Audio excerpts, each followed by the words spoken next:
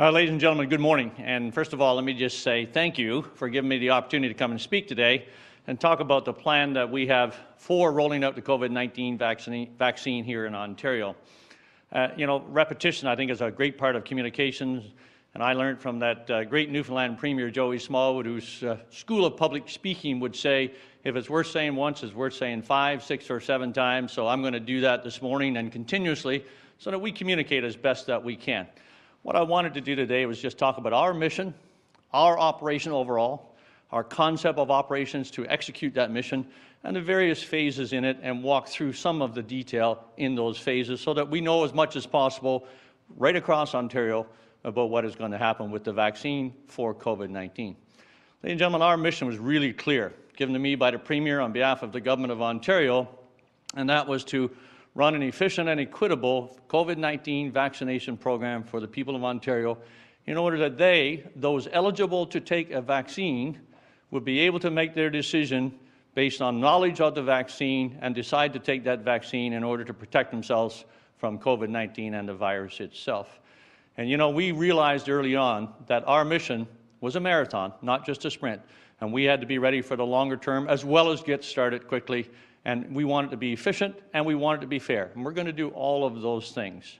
Our phase 1 really coincided with the first arrival of vaccines and really the vaccination of the 2 primary groups that we started with, the prioritization given to us by the Government of Ontario to vaccinate, first of all, those in most vulnerable circumstances, and then secondly, our healthcare workers. And at times, of course, both of those priorities would mesh, because as we were trying to protect those in most vulnerable circumstances, those in long-term care homes, for example, where they have had tragedy visited upon them by the COVID-19 virus, or in hot zones or lockdown zones. Of course, we wanted to vaccinate the healthcare workers, the essential workers, the staff who work in those homes, because they are the vectors by which the virus would go into that home. We also wanted to vaccinate those essential visitors that help look after the residents of those long-term care homes and the retirement homes in the most vulnerable circumstances. So obviously, those in most vulnerable circumstances and our healthcare workers, those 2 priorities often meshed. When we started out, we knew that we wanted to prove what we were going to do and make sure that it worked, because this is not just any vaccine. It is not just a flu vaccine or a shingles vaccine. It's different from all of the above, and we wanted to get it right. We knew that we would be restricted somewhat in how we could handle Pfizer because of its characteristics, and because of the fact that we had to keep it frozen to 75 below zero, and because of the fact that we could not move it from the point of reception in Ontario itself. And obviously we had to shape our plan for that. So as we went after the most vulnerable people to ensure that they had an opportunity to have a vaccine, and then the healthcare workers to ensure that they were protected as they looked after all of us, we used the Pfizer vaccine in vaccination sites at the places where we received them. And that is to say, as of today, after starting with 2 hospitals, the University Hospital Network here in Toronto, and of course the Ottawa Hospital in Ottawa itself, after starting with 2, we've now expanded to 19 hospitals running vaccination sites today, primarily across southern Ontario, but of course in Ottawa also. And as of this morning, we had more than 14,000 people vaccinated, both people that were working in long-term care homes, a few of the residents in those retirement homes or long-term care homes, and then some considerable number of healthcare workers who are most at risk itself. We're using those 19 sites. We're going to add 2 more hospital vaccination sites to that in the coming weeks here, and then we'll add 2 provincial health units to that total of 21. So we will have 23 different sites that will help in vaccinating people with the Pfizer vaccine. Again, because of its characteristics, we cannot yet move it from the point of reception, so we've established those vaccination sites on the spot where we received the vaccine. And we're going to do thousands and thousands and thousands of people throughout the next month, 2 months, and 3 months into the end of March at those sites with the Pfizer vaccine. Part of course, though, of being able to protect those in most vulnerable circumstances was being able to get into the homes themselves and use them as special vaccination sites. And we know that in many of those long-term care homes and retirement homes, the staff who work there, the medical staff, are used to giving vaccines, used to giving needles, used to looking after the people that they love so much and have looked after so well. And for that, we would use the Moderna vaccine. As of this moment, we do not have the Moderna vaccine in our hands in Ontario, but we expect it in the next 24 hours. And we'll take delivery at 4 sites around the province. in southern Ontario, in those hot zones, in the gray zones, in the lockdown zones where COVID-19 is ravaging the population. And we will take it into those long-term care homes and into the retirement homes to look after those people who are resident there and somewhat held captive to the COVID-19 virus. As we did when we started with Pfizer, we will run a short and a small pilot program to make sure we get it right. That's why we use 2 hospitals to start with here, one here in Toronto, one in Ottawa, with the Pfizer vaccine, to walk through how we were going to do these vaccination clinics, to walk through how we got people to register to get a vaccination, to ensure that when they came through, their file was up to date, to ensure that they were eligible to receive the vaccine, to record the fact that they had the vaccine, to give them some proof of that, and then also, of course, to book their second appointment for day 21 or so with the Pfizer vaccine, because the Pfizer vaccine, of course, requires 2 shots. We're going to do exactly the same with the Moderna. With the Pfizer pilot, what we did was roll out a playbook based on those 2 hospitals' experiences. We conducted a hot wash, as we would call it in the military, where we brought on the hospitals that were going to be the next vaccination sites. We walked through that playbook.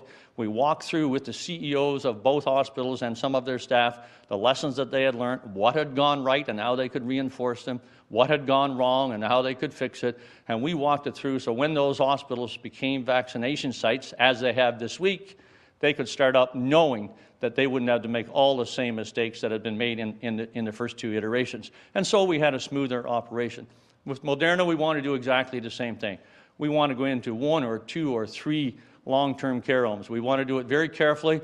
We want to vaccinate the residents there, using the staff in the homes where it's possible, augmenting them where it's necessary, and preparing a playbook from that, and then make sure that we learn, put it in the playbook, and then share that playbook with every provincial health unit and every long-term care home and every retirement home in Ontario.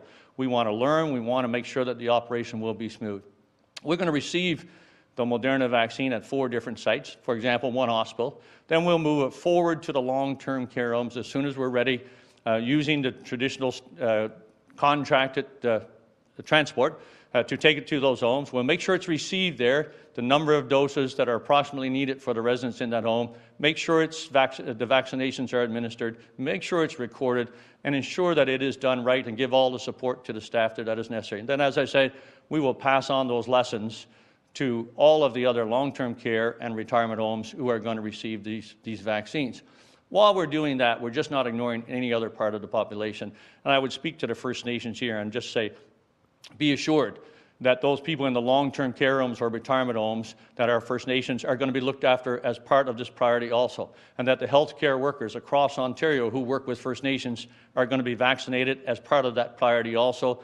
And at the same time, we've started in parallel a project with a small task force to go into Northern Ontario and to look after initially those isolated communities, primarily along the James Bay to start with, who are at risk themselves, and to vaccinate the people there. We've been in contact with the chiefs in the regions. We've been in contact with the health people who are on the ground, and we're preparing now to do that, and that's what we want to do very early in January.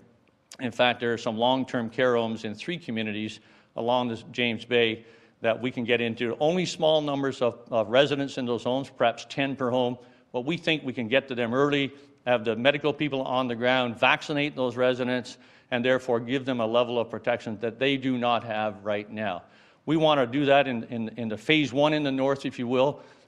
I think it's 31 communities that you can fly into only, and then look at how we roll across the northern part of Ontario with a continuation of that program, and ensure that we get to as many people as possible in those communities that have survived largely because they've isolated themselves from the outside world.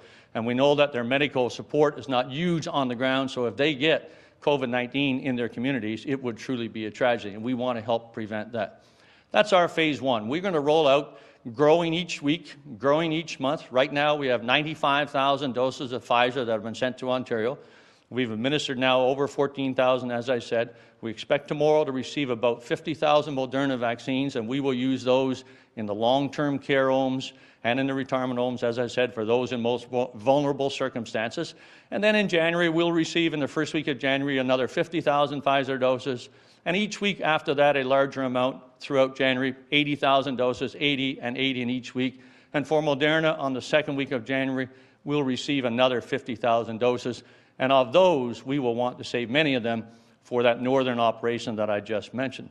In phase 1, in January, we will have about 300,000 doses of vaccine to administer to the people of Ontario, for those who are eligible and want to have that vaccine, to have it, to give them a greater level of protection than what they now have in those first 2 priorities, those in long-term care homes, those in retirement homes, those in most vulnerable circumstances, and the healthcare workers themselves.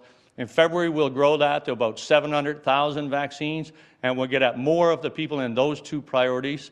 In March, we'll go to about 1.1 million vaccines, and so by the end of phase 1, we hope to have vaccinated over 1 million healthcare workers and people in the most vulnerable circumstances here in Ontario. We can't do it any faster. We don't have the vaccines coming to us any faster, and if we did, we would use them more quickly, so we'll do it as fast as we can. And I know it's late to ask for a Christmas gift, but if I could ask for one, I would ask Health Canada to relook the Moderna vaccine and see if we could make that a one-shot vaccine and give us that greater capacity to go out and vaccinate people even faster than we plan on doing it now.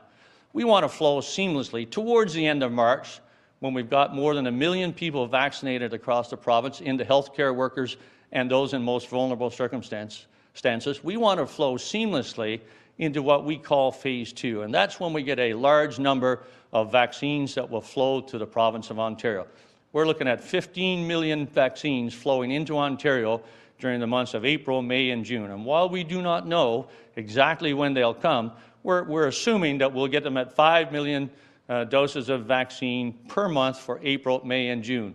And therefore, as a result of that, we want to be ready to put needles into the arms of about 150,000 people across Ontario per day. For that, we want to use mass vaccination sites, and we'll want to get several of those up and running to ensure that they are ready to go in late February, early March, to ensure that they are ready to go. We'll want to continue to use the hospitals, although we may not depend quite as heavily on them because they are fully occupied, we know, in the war against COVID on the other front, and we know that the stresses and strains on them are great, but also we want them in the fight nonetheless, and they do want to be part of this positive part in the fight against COVID-19. And we want to use a vast number of vaccination sites, and dare I say it, pharmacies across Ontario, and we want to use special mobile vaccination sites that can go into areas or go into folks that are at high risk into the area where they are and actually vaccinate on site. And the prioritization has not been done for phase 2 or phase 3 yet, and we will offer some counsel to the Premier and to the Cabinet and therefore to the Government of Ontario so they can tell us what they want to do first. But I actually think with the number of vaccines that we have coming in, we will very quickly be able to get a number of priorities, and we'll be able to get into looking after many of the essential workers across Ontario, whether that's farm workers or police officers or school teachers or other folks. We will be able to start, I believe, starting to vaccinate them early in that phase 2. We will be able to get at people at various age groups, particularly those who are most vulnerable, that we did not pick up in the long-term care homes or the retirement homes. That is to say, people that are 75 and upwards, people that are 50 to 75, and we will be able to start with those age brackets, and I think maybe the pharmacies would be a good way of executing that part of our program. We'll be able to start with those age brackets, and at the same time, we will be able to really pay attention to those in most vulnerable circumstances. Some of our First Nations in urban settings, for example, other communities that are close unto themselves and don't normally seek medical assistance and live sometimes, frankly, off the grid. We will want to be able to go into some of those neighborhoods and some of those communities and vaccinate where they are and offer them this opportunity to be protected from COVID-19. We want to roll through April, May, and June and use every single one of those 15 million vaccinations. And if you do the calculation, you'll realize that's about 7.5 million people, thereabouts. More if Moderna should be a one-shot vaccine. If you add that to the over 1 million people that we will be able to vaccinate in phase 1, we're going to be at 8.5 million people in Ontario vaccinated by the end of June or early July. That's the bulk of Ontarians who we believe are both eligible to take the vaccine and who will want to take the vaccine. We have been encouraged, in fact, by the numbers that we see of people in Ontario making their decisions to take the vaccine. And earlier, people were crying that the sky was falling. Not as many people would want it as we would want to have it. and that number was below 70%. Right now, we believe that we are at 80% plus of people who will want the vaccine, and most of them who will want it as soon as they can possibly get it. And that really is encouraging because people understand just how important the vaccine is in combating this enemy of COVID-19. We want to end phase 2 with the bulk of the population having had the opportunity to get the vaccine by the end of July. And whether we go in those priorities that I mentioned of essential workers or age bracket or those in most vulnerable circumstances as I described, or some different prioritization, which we will recommend very soon to the Government of Ontario, we want to be finished those 7.5 million people receiving a vaccine, both doses of it, by the end of July, and finish phase 2. And then phase 3 for us is steady state.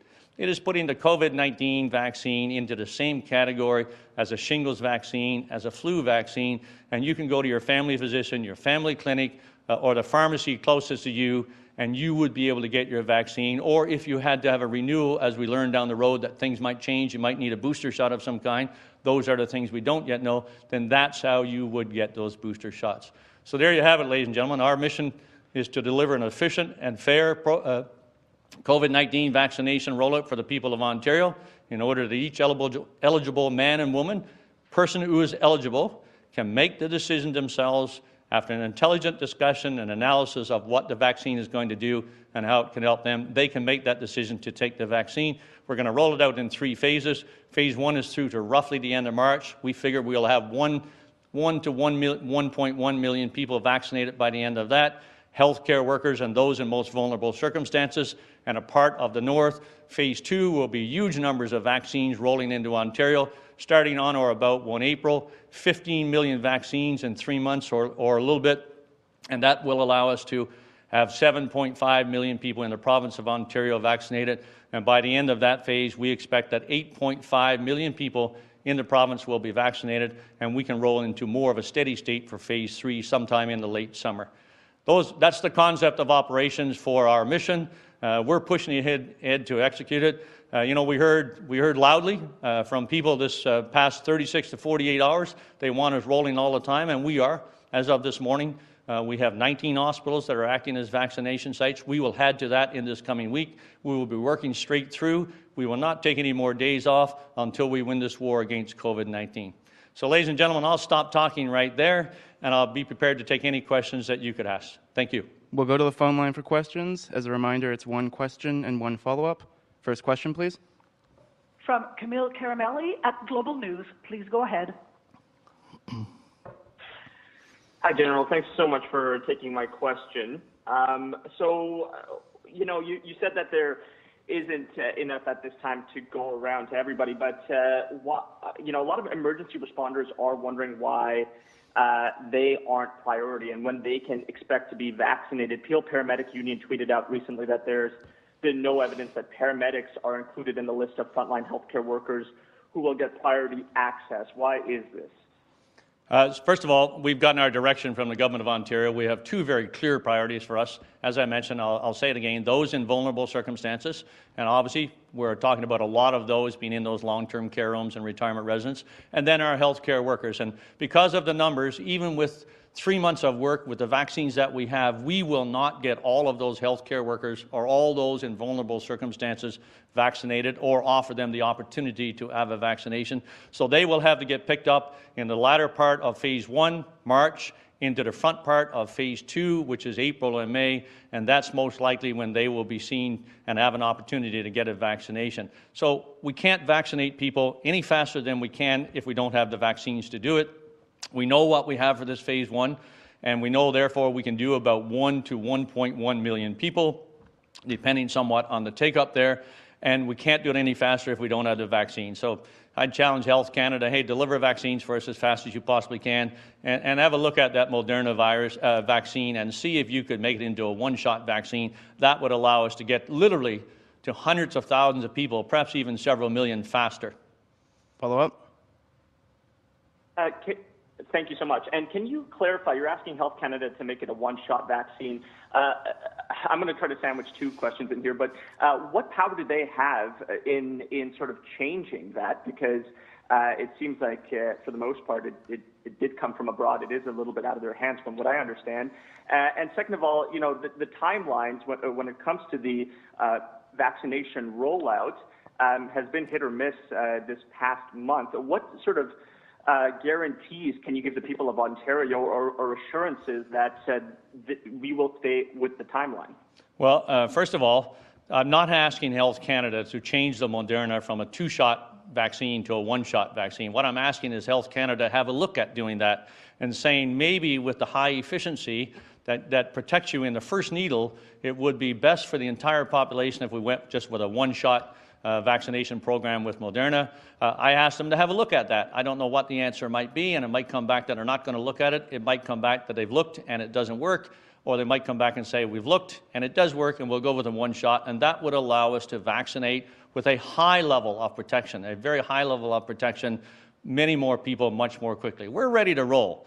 And one of the things I've been pushing on the team is to say, I want to be ready here. Yeah, we're rolling through the playbooks now. We just did it, last week for the hospitals, UHN and Ottawa Hospital. We're going to roll through a playbook now in this next several days with long-term care homes and get that part right. We're going to be ready for bigger doses. But I keep pushing at the team and saying, I want to be ready with our team right across this province if we should get the bonus of hundreds of thousands or perhaps even several million doses of vaccine earlier than we thought, or from maybe a third vaccine that gets approved by Health Canada. I'd like to be ready for that. We're expanding every single day. Like I say, 19 hospitals acting as vaccination sites today. We'll go up to 21 and then 2 provincial health units on top of that for a total of 23. We can expand that capacity by using all those volunteers that were on TV over the last 48 hours saying they want to do this, and God bless them, we want them to do that. We can expand their capacity by bringing back and asking for retirees, medical, professional healthcare workers, doctors, nurses, paramedics, anybody who can vaccinate people and be authorized to do so, to come back in and augment so we can run more hours and more people through those clinics and meet any demand put on us. And what we're aiming for now is to be ready for that big demand that starts at the beginning of Phase 2, the 1st of April thereabouts. But I also want to be ready in case a larger number show up, or in case something happens like Moderna being authorized as a one-shot vaccine. Next question. And thanks, From Camille. Lucas Meyer, News Talk 1010. Hi, General. If you can clarify something with regards to the pause. The ministry said that hospital sites administering vaccines requested to operate on a slightly amended schedule, recognizing the challenges that the holidays can have on staffing levels in hospitals and long-term care homes.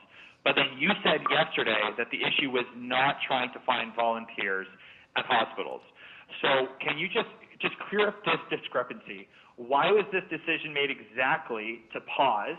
And if it wasn't an issue with the hospitals, who did this ultimately come down to? Scott, I'd be delighted to comment upon that and say, look, in hindsight, it was the wrong decision. I think I acknowledge that quite clearly and accept the responsibility that we'll get better faster now because we've learned from that. And we've heard the voices of the people of Ontario saying, get on with this, and that's what we are going to do.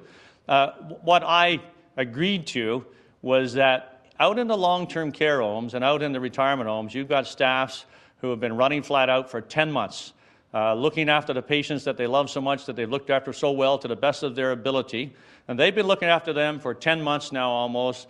And over the Christmas period, there was some sort of downsizing in the number of people who would be on duty in those homes and therefore available to come in for vaccines. And of course, as you understand, we can't just take everybody from a home, bring them to a vaccination center and leave the residents of that home unattended. So it's always difficult to get the right percentage away for vaccinations.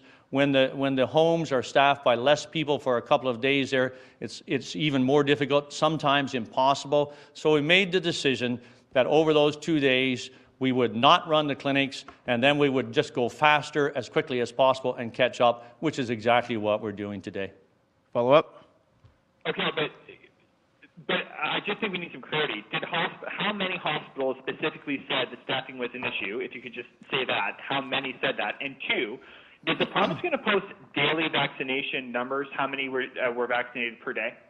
I'm sorry, you've got a lot of static here, so I didn't get the question. How many hospitals was the first question, said that they had staffing shortages? I don't know. I went by the information from the long-term care homes and some of the retirement homes saying they were reducing staffing somewhat to give people a bit of a break, and therefore the proposal was made to me, and I agreed to it, that we would not run over those 2 days, and that's why I did it. The second part of your question, I didn't quite get it.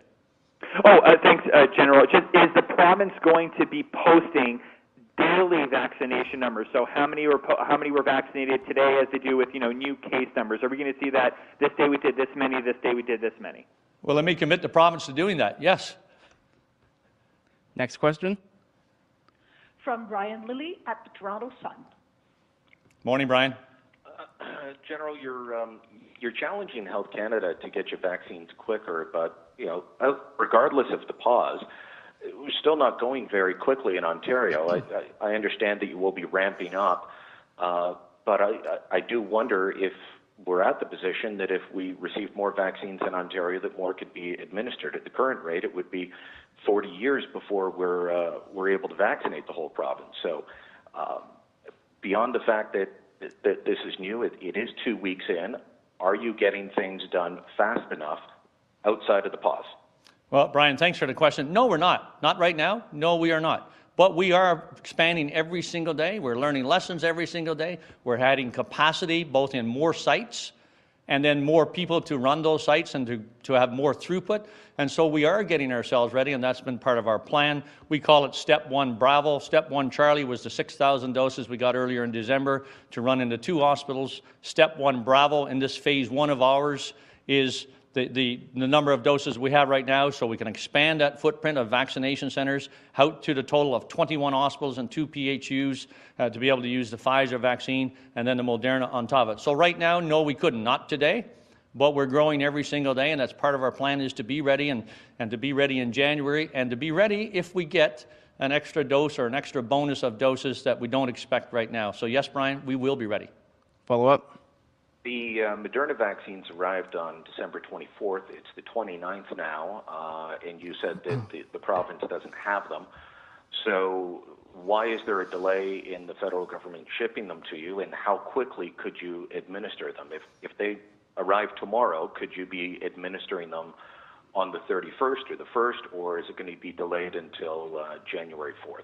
Well, first of all, we don't want to rush to failure in doing it, but at the same time, we want to start vaccinating very, very quickly. We anticipate that Moderna will arrive tomorrow, and within 48 to 72 hours, we will be vaccinating people in several long-term care homes, potentially a retirement home, and again, we'll be composing a playbook as we do that and learning the lessons and then spreading those lessons throughout the rest of the long-term care homes and retirement homes that are in this most vulnerable of circumstances inside of the lockdown zones, and then we'll be ready to go further and faster with more capacity, having learned some lessons. But I think you understand is that given the populations that we will deal with in those long-term care homes and in some of the retirement residences, those in particularly vulnerable circumstances, for example, with dementia patients and that kind of thing, we want to make sure we get it right, and not at the expense of speed, but we simply want to make sure we get it right. So, look, within 48 to 72 hours, we will be vaccinating people in at least one long-term care home, if not more. Next question. From May Warren at Toronto Star. Please go ahead. Yes, thank you for taking my question. I wanted to ask, why isn't Public Health Ontario involved so far in the vaccine rollout, and are there any plans to involve them going forward, given their skill set and their expertise in vaccination? First of all, they have not been involved in vaccinating so far because the initial doses of Pfizer, based on the capacity to store at -75, went to the hospitals throughout primarily southern Ontario, but not just. Obviously, I mentioned Ottawa now several times. But 2 of the provincial health units are included in that, and they will start operations next week with a vaccination program using Pfizer. But make no mistake, and we're working with them now on a daily basis. We have asked for their plans to come back in from all 34 provincial health units to walk through how they would administer the vaccine to the people, given the priorities, to the people in their region of responsibility. I had the opportunity weeks ago now, it seems like, to talk to the mayors and wardens of Ontario, and one of the things they asked me at the end of that talk was, what could we do? And one of the things I said to him was, number one, wrap yourselves around the provincial health unit in your area of responsibilities. Take away the logistics burdens of organizing and running, for example, mass vaccination sites. Take that logistic organizational burden away from them and let them deal with the business that only the healthcare professionals can. That is to say, putting the vaccination into people's arms as rapidly as we possibly can and as safely as we possibly can, obviously. And that's what those mayors and wardens committed to do. And I know, for example, I talked with Matt Pegg, who's the chief of the COVID-19 vaccination task force in Toronto. He and the City of Toronto are wrapping themselves around the PHUs to make sure that they can offer whatever support they possibly can to make this roll efficiently. So all 34 PHUs will be engaged and involved in the vaccination program.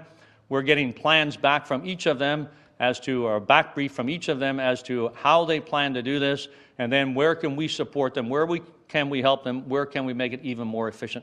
They're all going to be engaged. Follow up? And could you just clarify, you were speaking about the phases and having 7.5 million people given doses by the end of July. So would that include like people just from the general population, or would those only be people who are in like other prioritization, like over 75 or other essential workers? Okay, so I'll try to be really clear. Phase 1, which goes to roughly the end of March, we expect that we can vaccinate just over 1 million people. In the first two priorities of those in most vulnerable circumstances, and I mentioned to you that the First Nations are included in parts of that, and then the healthcare workers, and again, I mentioned to you that the First Nations are inclusive to that, and then the North part. That's just over 1 million people. April, May, June, early July, which is our phase 2, coincides with the arrival of 15 million vaccines. That's enough to vaccinate 7.5 million people, and we want to get it done over those 3 months and a little bit probably into July, and we want to get 7.5 million done by later summer. You had that to the 1 million that we'll do before the 1st of March. We're at 8.5 million Ontario, men and women and people who are eligible to receive the vaccine in Ontario who will have received it by later July. Does that answer your question? Yeah, pretty much. I mean, I'm just wondering, like, someone who doesn't fall into any risk group, like, when would they start to be getting it? Would that be okay, thank you. time, or would that be later? Let me just follow up on that, and thank you, and I neglected to answer that part of it, so I will. Number one is we've got our first two priorities squared away. Those in most vulnerable circumstances, healthcare workers. We know we won't get all of them done in phase 1, so as we roll out through phase 2 and then onwards to phase 3 or the steady state, we'll still be doing some of those in most vulnerable circumstances and some of the healthcare workers, and that'll be an ongoing project forever, of course. For phase 2, with 15 million doses of vaccine coming over 3 months, we can get at a lot of people and offer them the opportunity to be vaccinated. And we think that, for example, we can do a lot of the essential workers, those farm workers, those police officers, those paramedics that were mentioned earlier, the firefighters, and people in the essential worker class. We also think that we'll get at a lot of people who are still in vulnerable circumstances, and whether that's specific demographics in our population or whether it's First Nations in urban settings that are having challenges, we believe with special vaccination sites, community vaccination sites, or indeed mobile vaccination sites, we can go to them and start offering them the opportunity to get a vaccination. But in the middle of that, we also believe that we'll have capacity and the capability to be able to look at the age groups. And starting, in later April with people 75 years old and above, obviously we will have picked up a lot of those people in the retirement homes, in the long-term care homes, but not all of them. So 75 and above, and as soon as we have made significant progress in that age group, we would drop it to 65 to 75 and keep going downwards. And I think we can get to a lot of mainstream Ontario by later July. I've not laid out priorities here. What I've said is I think we have capacity to go at several pieces of this puzzle all at one time, and we'll shape those recommendations, and we'll come to the Government of Ontario with recommendations on what we see as the best way to do it based on an ethical framework that we want to use to guide and shape our decisions, or our recommendations in this case, and have those crisp decisions for the Government of Ontario. But I think we can get at a lot, and certainly in phase 2, we will get at a lot of the people in Ontario who don't have underlying conditions, who are not the most vulnerable, who are not most at risk, we'll be able to get at a lot of them, because by the end of that, we expect to have vaccinated 8.5 million people. Next question, and this will be our final questioner. From James Keller at the Globe and Mail. Please go ahead. Hi there. When it comes to staffing, both having staff available to deliver the vaccine and also making sure you don't have a lot of long-term care or healthcare staff off at the same time due to side effects, what is the province doing to plan to address those pressures? Well, first of all, the pressure of having enough staff to vaccinate will grow as we proceed through February and March, and then obviously, as I mentioned now several times, into April, May, and June, with those millions of doses of vaccination arriving. And so, yeah, it is a challenge, but there are a variety of ways to meet it. One of the ways that you saw it over this last 24, 36 hours about the number of our professional healthcare workers, God bless them, who are ready to step up, do a long shift at the hospital, fighting COVID-19 and the tragedy it's brought to families, or doing other things to look after us. And when they finish that shift, they will volunteer to go out and take a shift vaccinating people. We know that that's a possibility. We want to look across the province at those who can put needles in arms, whether they are paramedics or whether they are other folks. We want to encourage people who have retired or have just retired, who have left the healthcare profession for a reason, but who could come back and be reauthorized to vaccinate people, to come back in. And then lastly, as we establish both mass vaccination sites, special vaccination sites out in communities where we want to go, we want to look to the pharmacy chains across Ontario and look at the capacity they can bring to actually vaccinate people directly, similar to what we did with the flu vaccine, but on a much larger scale.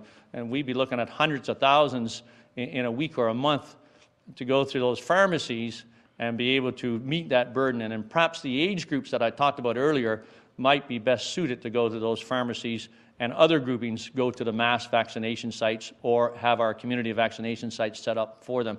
So we're working diligently to make sure we build the capacity as we go. We're going to include all of those people, all of the folks that can put a needle into an arm and do it safely and do it efficiently, and who want to do it because they know that this is the bright light in the fight against COVID-19. And we're going to be successful because we're going to build it over January, February, and March, and we're going to be ready when April comes and brings those millions of doses of vaccines to Ontario. Follow up? Yeah, and so back to this issue of the one-dose vaccine from Moderna. I mean, what evidence have you seen that would make this a realistic possibility? And do you know of any jurisdiction in the world that has decided to go this route? First of all, I don't know of any jurisdiction in the world that has decided to go this route. I actually don't think there is one, because Moderna, I'm not sure if it's been approved anywhere yet. It probably has, but it's certainly not approved in Canada yet. It's approved in Canada, but I'm not sure of any jurisdiction that has gone this route. What I say is I don't have evidence. What I have is a discussion amongst medical colleagues who come together and then talk to us and advise us and say, the one shot of Moderna vaccine offers an incredible amount of protection. And why wouldn't we at least consider making it a one-shot vaccine, getting that vaccine into people's arms, therefore much more quickly, and offering that heightened level of protection in a way that we simply won't be able to do by making it a two-shot vaccination program. So I haven't seen evidence that says one shot can work. What I'd like is somebody to look at it, come back and tell us, no, it's not possible, or come back and say, yes, we can do it, and here's what we're going to do. Thank you. Thank you, ladies and gentlemen.